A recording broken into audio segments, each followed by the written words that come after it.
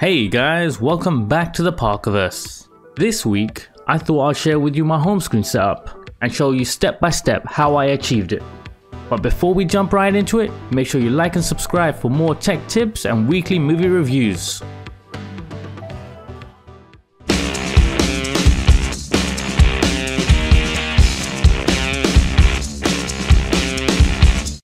So, how did I take this boring Note 10 straight out of the box and turn it into this? Let's get straight into it. First things first, make sure you head to the Play Store and download Nova Launcher. If you want the greatest customization for your phone, I highly recommend this launcher. And for this setup, I do use the Prime version. Personally, when I start a brand new setup, I always like to start afresh. So work your way through the setup process until you get to this screen. Now long press on the home screen and get to the Nova Launcher settings. Now if you have the Prime version, you'll have the notification badges as well as the gesture controls unlocked.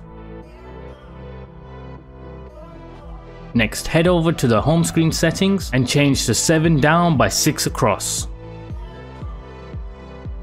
And while we're here, we're also going to hide the dock.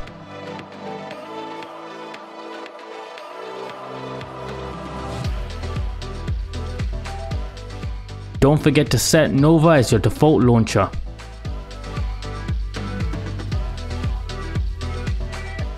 And finally, let's move over to full screen navigation controls. This option can be found in your phone settings.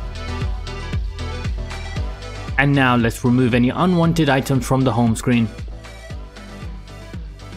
Now let's head back to the Play Store and find a high quality wallpaper app. The two that I would recommend are the Wallpaper and Background and the 4K Wallpapers, as they both have a large collection of free to use high definition images. You should definitely check them out. But if you want something different, like live video wallpapers, make sure you check out last week's video where I showed you how you can create your own. Now, once you've found an image that you like, just set it as your wallpaper and let's move on to the next step.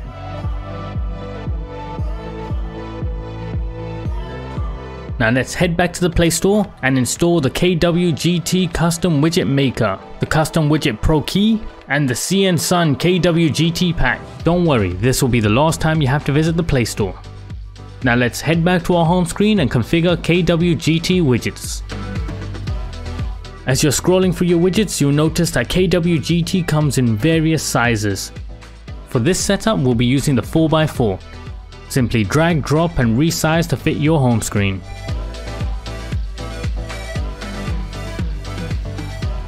So once you're set, just simply tap on the icon and KWGT opens up. And here you can see the full list of packs installed, including the Sun and Sea pack.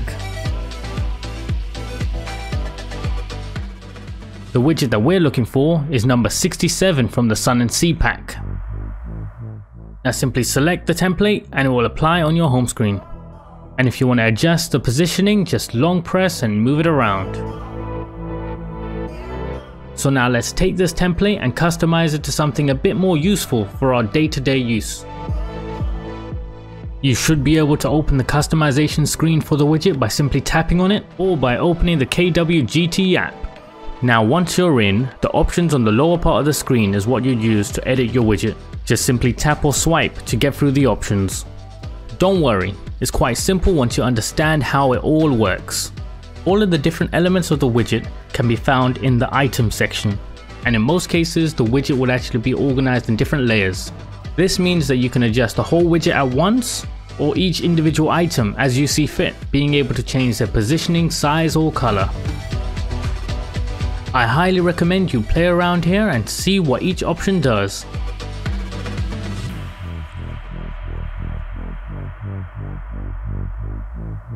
Now let's customize this widget. The first thing we're going to do is replace some of the elements on the widget that we don't use, starting with replacing Google Plus with Facebook. So using the item section tick boxes, narrow down where that item is in a group and tap in until you get to shape and font icons for Google Plus. Here we're going to go into shape, paint and change the color to blue. And if you want to add effects such as gradients to the coloring, you can also do that here. Next, head on back to the shape and font icons menu, head into icons and replace the Google Plus icon with Facebook's.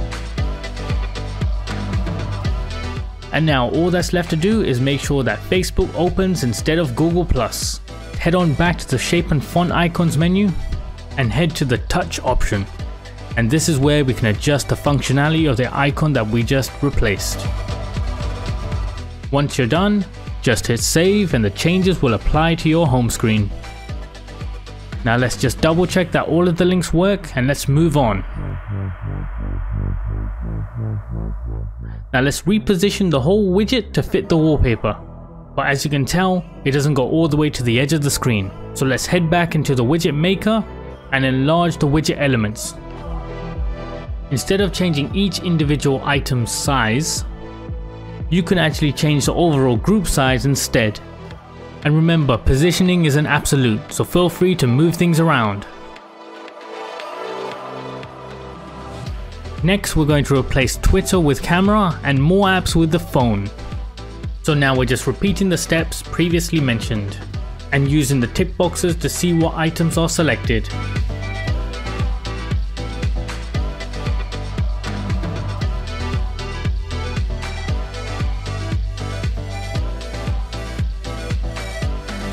If you liked the video so far, make sure you like and subscribe to support the channel.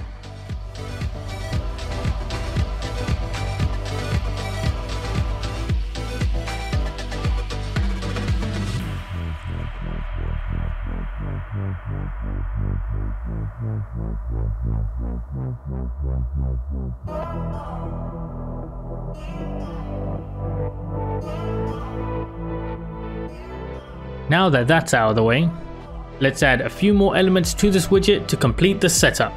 Let's now add icons for Chrome, Twitter and Snapchat. So what we're actually going to do is create a whole new group for these apps to avoid any sort of clashing or confusion. Just simply press the plus icon at the top of the screen and add an overlap group. Now that we have a new group, let's start creating our icons. Just simply tick off the Facebook app overlay group, which houses the Facebook icon and shape, and copy and paste it to the new group. Now let's start repositioning and changing the icon just like before.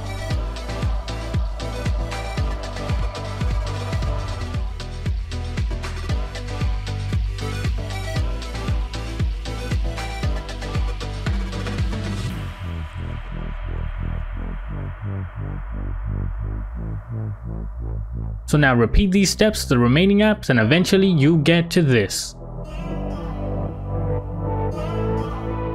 Congratulations, you're now done. You have a next generation home screen. Let me know in the comments below if you want me to do an expert or beginner's guide into home screen setups. Thanks a lot for tuning in. Don't forget to like and subscribe for more videos like this and weekly movie reviews. See you next time on Into the Parkerverse.